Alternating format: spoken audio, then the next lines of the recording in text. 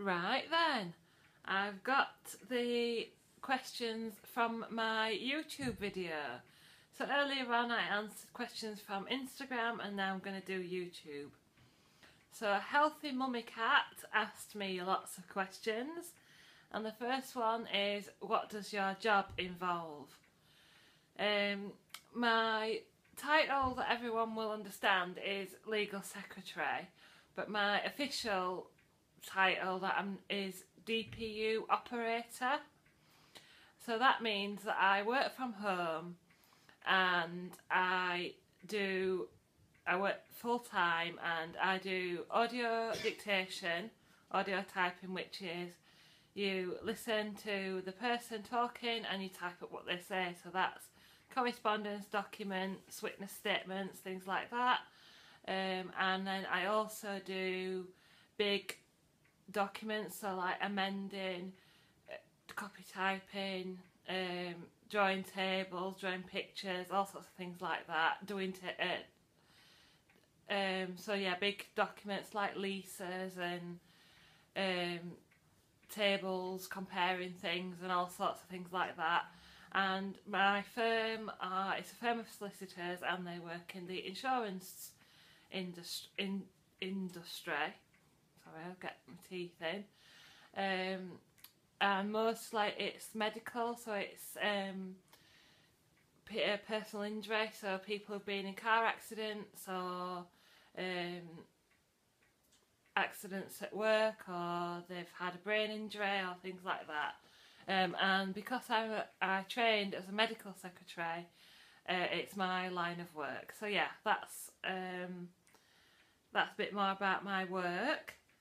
And then she says, what keeps you inspired and motivated? I've sort of answered this, but yeah, it's certificates, measurements, regular photos, having regular small goals, thinking about that number on the scales each week, and my marvellous YouTube community. Next question is, what is your ideal weight and or dress size? I think I've answered that. If you had to choose 3 favourite foods, what would they be? I think it would be chocolate, which you can still have on Slimming World. I think the next one would probably be lasagna. Either a really naughty one or one that you can make on Slimming World. I do like both versions. The one that I make a slow cooker lasagna, and that is really nice. Look up to Chubby Cubs if you're interested in making that. A third food is probably something like chips. Yeah, real chips or Slimming World chips. You've probably noticed how often I have them. And you can have them. That's what Slimming World is all about. Next question is, what is the best thing about losing weight? It's definitely having more energy, being able to do more things around the house and being more up for just anything that's happening. Before I would have been, oh, I don't know whether I can do that or I want to do that, or I can't fit in those chairs, or I can't do this, or I can't do that. So yeah, it's definitely things like that. And the other best thing is having my YouTube channel. That's the other best thing that's come out of my weight loss. Are there any downsides to losing weight? I think it would be having to say no to things. Like for example, today we've been in Marks and Spencer's and I've had to not buy a lot of the things that I would have bought, even though you can sin for anything you want to eat on Slimming World. It's just not sensible to have a house full of crap. It's not sensible to buy pork pies. It just isn't.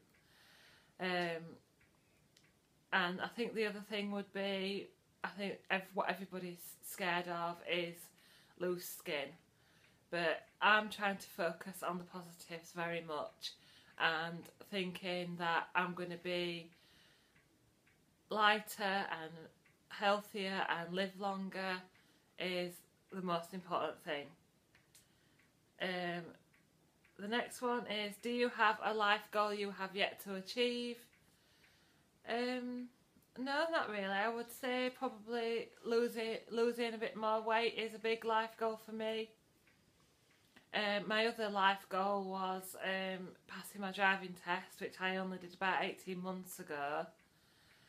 I think the only other thing I would do is perhaps a change in career to something a bit more meaningful.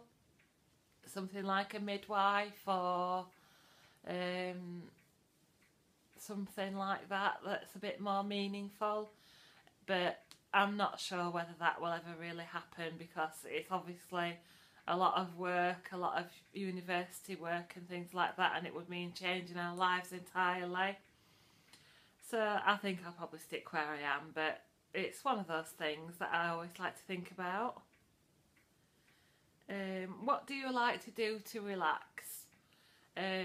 Probably just watching the telly. That's about, and playing my iPad games. And when there's the three of us on the settee, that's what I like doing. Occasionally I'll do a jigsaw, or I used to do colouring, adult colouring, but I haven't done that for a while. But yeah, I'm just a simple girl, like my telly and films and things like that. So thank you, Kat, for all those questions.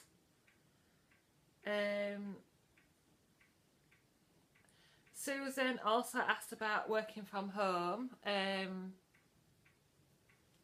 Basically, I worked as a legal secretary in the office in Leeds for 5 years, and they then outsourced all their typing work and the work that I've mentioned, amending documents and things, to people working from home. So they said, who would like to go and work from home? And some of us applied and we were successful, so we were all set up from home.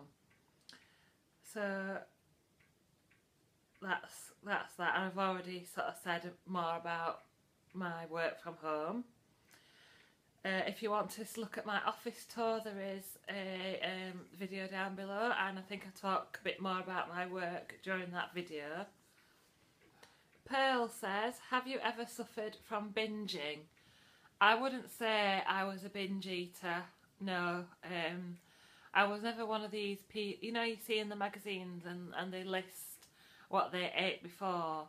That wasn't me. I just ate the wrong things all the time and had no exercise. So no, I don't really suffer with binge eating. But I like my, like I say, lasagna, pork pies, chips, all the bad things, cheese, but not to excess. But I would just eat that all the time and never anything healthy and never do any exercise.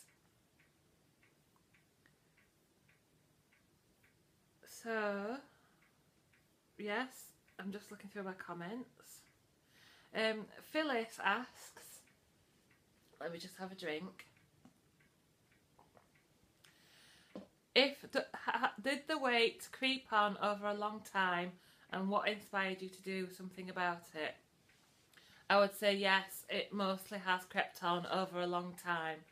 I think I've been overweight since my early teens.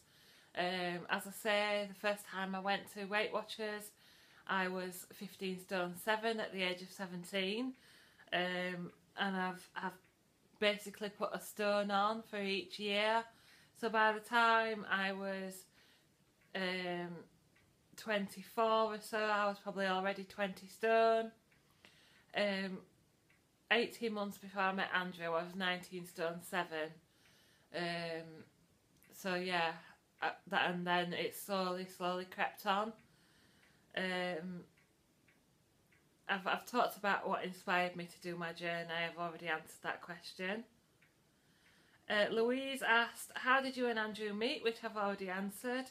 And have you lost weight on Slimming World before? No, I've never done Slimming World before this time.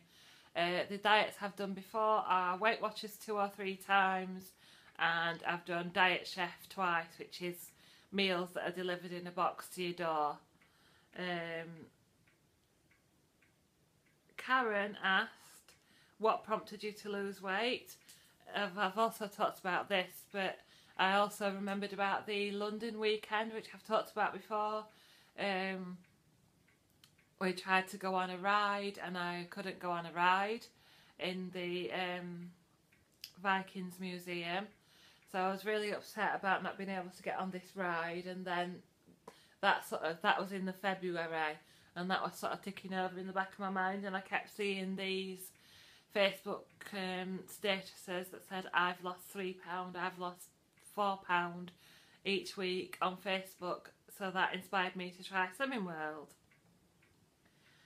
Have you got any health problems related to your weight? Yes, I do. I suffer with skin problems. I'm not going to go into too much detail, but basically in those places that don't see much sun, I had very bad skin problems to the point that it would be red raw, and that is much better now, even though I've still got a long way to go on my journey.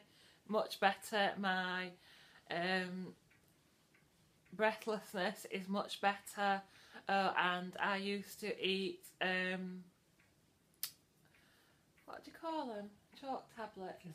Indigestion tablets, like sweets. Honestly, like sweets. Just roll after roll. Probably nearly after every meal, and in the night as well. Suffered from indigestion really badly, and that is much better. There's only occasionally now where I need to have an indigestion tablet, and that's usually when I've had something like Slimming World, like chips and a burger, and I've actually cut Slimming World chips and a Slimming World burger with a bun, and I've actually cut that down as well now. And yeah, it's very rare now that I have to have an indigestion tablet. How old is Alfie? We think he's about 11 or 12. He was a rescue dog, and we got him when he was 8/9, and we've had him 3 years. So yeah, 3.5 years. So yeah, we think he's about 11 or 12, and he's got Cushing's disease, which I've mentioned before, which could shorten his lifespan. But we hope he'll be with us as long as possible. Esther asked, do you get food cravings, and if so, how do you deal with them? Yes, I do get food cravings. I crave fish, chip shop chips. I crave things like that. But what I'll do is if I get the craving, then I'll start thinking, right, what can I have instead? And I'll think, right, well, I'll have Slimming World chips, or I'll have hash brown waffles. You can get these little hash brown waffles that are 1.5 cents each. So, and they're really, like, they taste like they've been like chips. And sometimes I'll think I'll be going on holiday, so I'll think, right, I'll treat myself to something like chips in the restaurant, or a pudding, and I'll think I'll have that, but I'll do something else to make up for that. So I'll do more exercise, and I'll compromise and keep my other meals on plan, and just try and do as much as I can to minimise what I'm letting myself have while I'm on holiday. And I think I've actually been successful at that, because every time I've been on holiday I've lost weight. How do I cope living with someone that isn't on Slimming World? There are a few things that Andrew has in the cupboard that sometimes I fancy. The first thing I'll do is look up the sin value. So for example, he has these little caramel squares from Waitrose. I think they're 7.5 cents, and they're only sort of half a phone size, if that, for 7.5 cents, like a caramel square. And I'll think, if I really wanted that, I would sin for it, but actually 10 times out of 10 I've said no, I want to have something else that's less sins. And he usually keeps his treats on the top shelf, which I can't reach, and also I've got plenty of things, of little snacks that I can choose from, that I'm happy to eat. So, and he has changed his meals as well. Like, he'll have Slimming World chips with me, and we'll cook different veg. So he'll have peas and I'll have speed veg, things like that. It's just about compromise, really. But you do have to have some of your own motivation as well. So yeah, that's, oops, I've lost my thing. That's how I cope living with someone on Slimming World. She says, this is still Esther. Because your meals look simple, can you do a weekly food plan? I've done 2 or 3 food diaries before, and this is a food diary through the whole of December. But yeah, every now and then I will upload a weekly food diary. But I don't know if you've noticed, my meals are quite similar. So I don't want you to get bored if I'm uploading a food diary every week. So it'll just be every few weeks I'll upload a week's worth of meals for you to have a nosy at. And then final question from Esther is, what are your plans for Christmas? Are you staying on plan? Through Christmas I will be mostly on plan. Every other day except Christmas Day and New Year's Day I'll be 100% on plan. Christmas Day I intend to allow myself a few more sins. It will be mostly Slimming World friendly. There'll be OXO roasties, Linda McCartney sausages. The only things I'll be sinning for are my gravy and cranberry sauce, I think. And I'll allow myself a few more sins for a couple of tipples, like the vodka and coke and a Baileys. And I'll be having, as a treat, a white bread cake with my tea. So I'll have a chicken sandwich on a white bread cake for my tea. And then New Year's Day we've got Andrew's parents coming, so we're having a beef roast dinner, which is pretty easy to keep on plan. But I'll be having some of Andrew's mum's trifle afterwards, and I probably won't be counting the sins for it. But what I will be doing is going out for a long walk and doing some YouTube exercise videos on both those days and throughout the time, because I'll have some time off work, so I'll have a bit more time to really get stuck into the exercise. And then finally, Louise asks, how do I stay motivated? I think I've already answered that. Don't forget, think about the moment on the scales, keep those certificates in sight. Fill your plate with free and speed foods at meal times. That's another thing that helps me. That's sort of in answer to all the questions that have gone by. You'll see that I've really started filling my plate with the speed foods and the free foods. So don't be frightened of thinking you need to eat, and you need to eat your 3 full meals. So have a look into foods that are slow release, like jacket potatoes and sweet potatoes, and all your speedy veg is slow release so that it fills you, and drink plenty of water. So I think I've just seen that another question's come through, so I'm just going to check that out and I'll be back in a second. So Hepcat Harley asks, to be successful at achieving and maintaining a happy body weight, do you think you'll have to count sins forever, or will an auto-awareness of food intake kick in? I think that I will have to maintain going to Slimming World and sticking to the plan. I'm hoping that I'll find some kind of balance, but I will always have to have an awareness of sins and portion sizes, because I've seen how my weight can pile back on. I have lost 2 or 3 stone on several occasions and piled it all back on and more.